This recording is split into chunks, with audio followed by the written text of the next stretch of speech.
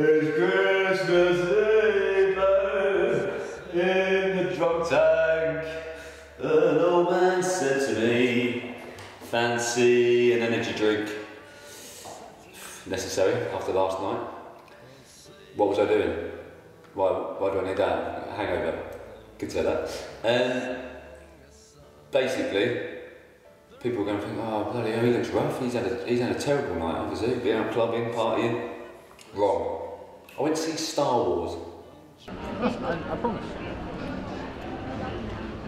Just filming you in the buffet in the background. That's hors d'oeuvres. You've never been to a cinema before? We scanned the tickets. We were in and everything else was free. There was popcorn, there was nachos, all free.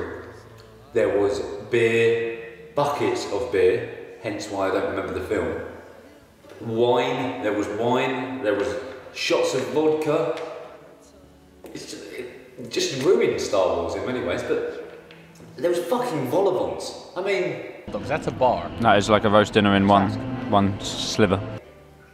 What more?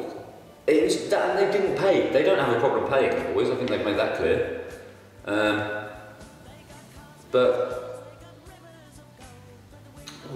I'm not sure this is right. You're supposed to mix this. Mental. Vol au vents. Go to the cinema, mate. The cinema. Just see the movie. Yeah, so basically the best cinema in the world. VIP.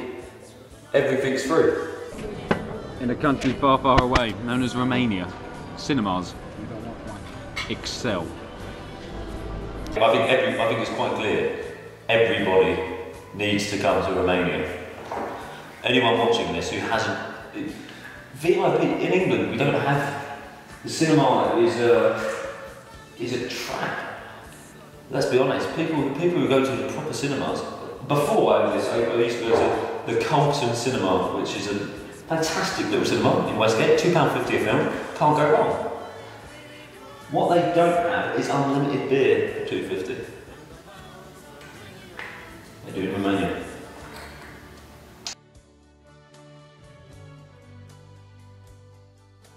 I'll never put it up my seat, but...